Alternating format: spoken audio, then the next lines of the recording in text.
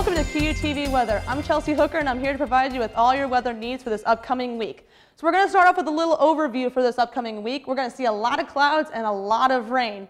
There is going to be some sun poking through, but nothing to really dry anything off or provide any warm weather. But don't fret, you're not going to be wet this entire upcoming week. Going into today, we're going to see a high of 56 and a low of 37. The average for around this time of the year is going to be a high of 43 with a low of 25 degrees. In 1981, we saw a record high of 66 degrees, but in 1978, we saw a low of -6 degrees, which, as you very well know, you would not catch me dead outside.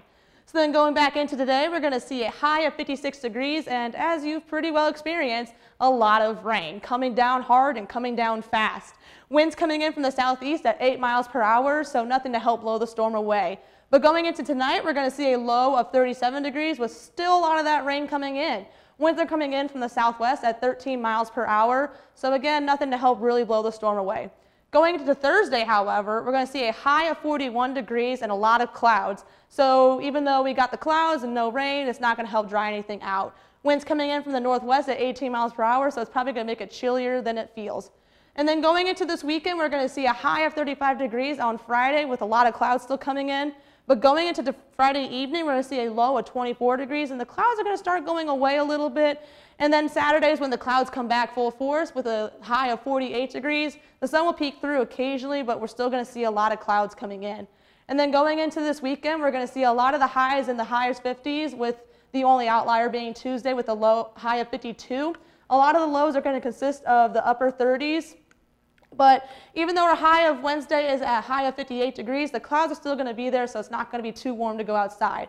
If you want to take advantage of some warm weather, I would suggest going outside Sunday or Tuesday, where the sun's going to peek through those clouds just a little bit to help give some warmth up to this week. And then here at Quincy TV, we like to celebrate Black History Month. Our first individual is Phyllis Wheatley, who was a trailblazing author. Wheatley was captured and enslaved at a young age. She lived in slavery until her potential was realized as a prodigy writer.